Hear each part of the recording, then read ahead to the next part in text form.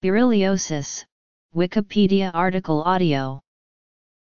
Berylliosis, or chronic beryllium disease, is a chronic allergic type lung response and chronic lung disease caused by exposure to beryllium and its compounds, a form of beryllium poisoning.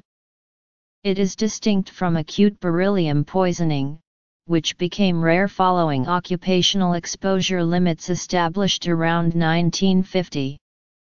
Berylliosis is an occupational lung disease.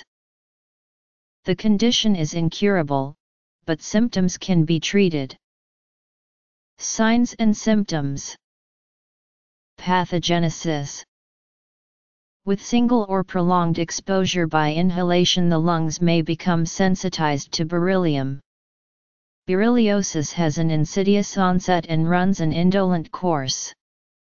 Some people who are sensitized to beryllium may not have symptoms. Continued exposure causes the development of small inflammatory nodules, called granulomas. Of note, the authors of a 2006 study suggested that beryllium inhalation was not the only form of exposure and perhaps skin exposure was also a cause, as they found that a reduction in beryllium inhalation did not result in a reduction in CBD or beryllium sensitization. Granulomas are seen in other chronic diseases, such as tuberculosis and sarcoidosis, and it can occasionally be hard to distinguish berylliosis from these disorders. However, granulomas of CBD will typically be non-caseating, i.e. not characterized by necrosis and therefore not exhibiting a cheese-like appearance grossly. Ultimately, this process leads to restrictive lung disease. The earliest symptoms are typically cough and shortness of breath. Other symptoms include chest pain, joint aches, weight loss, and fever. Rarely, one can get granulomas in other organs including the liver. Diagnosis.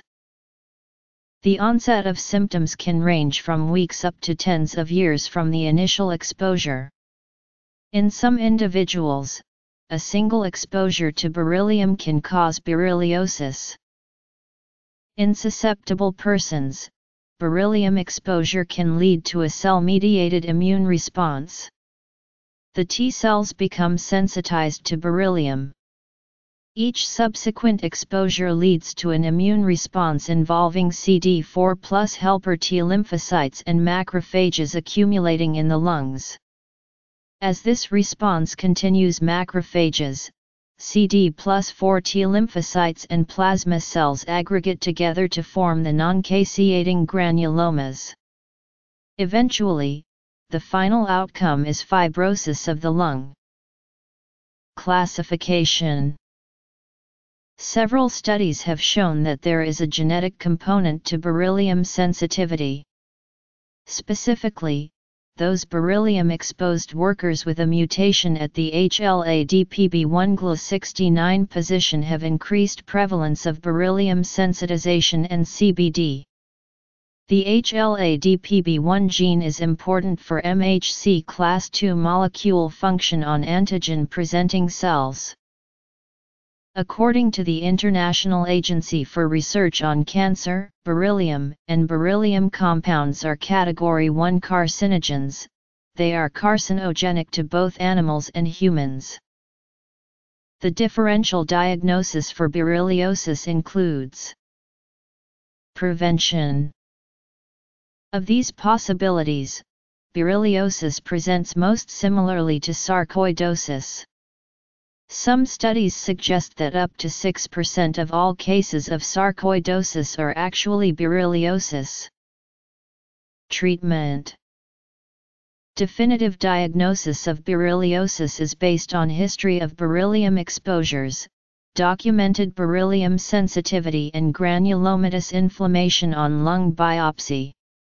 Given the invasive nature of a lung biopsy, diagnosis can also be based on clinical history consistent with berylliosis, abnormal chest X-ray or CT scan findings, and abnormalities in pulmonary function tests. Outcomes. Establishing beryllium sensitivity is the first step in diagnosis. The beryllium lymphocyte proliferation test is the standard way of determining sensitivity to beryllium. The test is performed by acquiring either peripheral blood or fluid from a bronchial alveolar lavage, and lymphocytes are cultured with beryllium sulfate. Cells are then counted and those with elevated number of cells are considered abnormal. Those exposed persons with 2 abnormal BLPT tested with peripheral blood, or 1 abnormal and 1 borderline result, are considered beryllium sensitized. Also, those with 1 abnormal BLPT tested with fluid from a bronchial alveolar lavage are considered sensitized. Chest radiography findings of berylliosis are nonspecific. Early in the disease, radiography findings are usually normal. In later stages, interstitial fibrosis, pleural irregularities, hilar lymphadenopathy, and ground glass opacities have been reported. Findings on CT are also not specific to berylliosis. Findings that are common in CT scans of people with berylliosis include parenchymal nodules in early stages. One study found that ground glass opacities were more commonly seen on CT scan in berylliosis than in sarcoidosis. In later stages, hilar lymphadenopathy, interstitial pulmonary fibrosis and pleural thickening. Epidemiology. Berylliosis is an occupational disease. Relevant occupations are those where beryllium is mined, processed, or converted into metal alloys, or where machining of metals containing beryllium and recycling of scrap alloys occurs. It is associated with aerospace manufacturing, microwave semiconductor electronics, beryllium mining, or manufacturing of fluorescent light bulbs. Beryllia was used in lamp manufacture because of ceramics' obvious virtues for insulation and heat resistance, and also because beryllia could be made transparent. Certain welding anodes along with other electrical contacts and even non-sparking tools are made of beryllium copper alloy, and the subsequent machining of such materials would cause the disease as well. Typical levels of beryllium that industries may release into the air are of the order of 0.01 g/m3, averaged over a 30-day period, or 2 g/m3 of workroom air for an 8-hour work shift.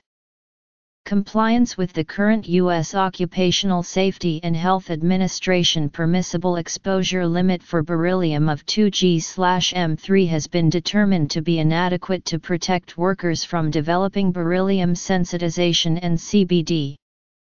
The American Conference of Governmental Industrial Hygienists, which is an independent organization of experts in the field of occupational health, has proposed a threshold limit value of 0.05 g/m3 in a 2006 Notice of Intended Change.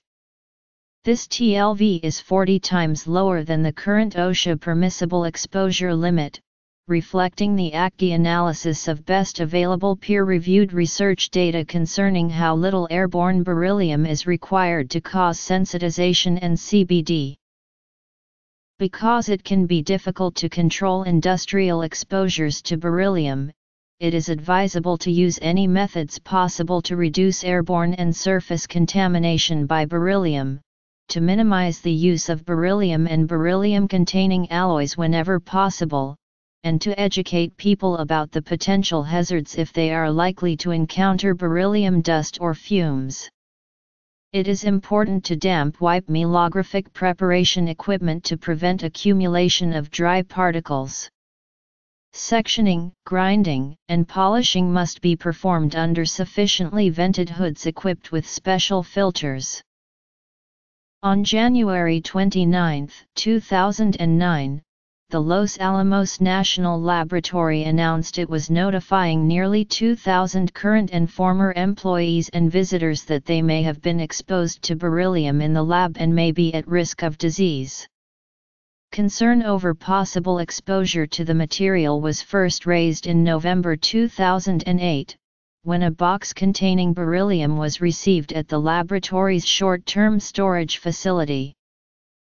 There is no cure for berylliosis. The goals of treatment are to reduce symptoms and slow the progression of disease. History. Although the evidence that stopping exposure to beryllium decreases progression of the disease, it is still considered to be an accepted approach to treatment in any stage of disease. Society and culture. People with early stages of disease, without lung function abnormalities or clinical symptoms, are periodically monitored with physical exams, pulmonary function testing and radiography. Sarcoidosis, granulomatous lung diseases, tuberculosis, fungal infections, granulomatosis with polyangiitis. Once clinical symptoms or significant abnormalities in pulmonary function testing appear, treatments include oxygen and oral corticosteroids and whatever supportive therapy is required. Overall mortality rates are 38%. The number of workers in the United States exposed to beryllium vary but has been estimated to be as high as 800,000 during the 1960s and 1970s. A more recent study estimated the number of exposed workers in the United States from in 1996 to be around 134,000. The rate of workers becoming sensitized to beryllium varies based on genetics and exposure levels. In one study, researchers found the prevalence of beryllium sensitization to range from 9 to 19% depending on the industry. Many workers who are found to be sensitive to beryllium also meet the diagnostic criteria for CBD. In one study of nuclear workers, among those who were sensitized to beryllium, 66% were found to have CBD as well. The rate of progression from beryllium sensitization to CBD has been estimated to be approximately 6 to 8% per year. Stopping exposure to beryllium in those sensitized has not been definitively shown to stop the progression to CBD. The overall prevalence of CBD among workers exposed to beryllium has ranged from 1–5% depending on industry and time period of study. The general population is unlikely to develop acute or chronic beryllium disease because ambient air levels of beryllium are normally very low. However, a study found 1% of people living within 3/4 of a mile of a beryllium plant in Lorain, Ohio, had berylliosis after exposure to concentrations estimated to be less than 1 mg per cubic meter of air. In the United States, the beryllium case registry contained 900 records, early cases relating to extraction and fluorescent lamp manufacture, later ones coming from the aerospace, ceramics, and metallurgical industries. Since its discovery in the 1920s, beryllium has been used in electronics, ceramics, research and development labs, aircraft, and the atomic energy and defense industry. Cases of bronchitis and pneumonia-like symptoms were reported in Germany and Russia in the 1930s among workers mining and refining beryllium.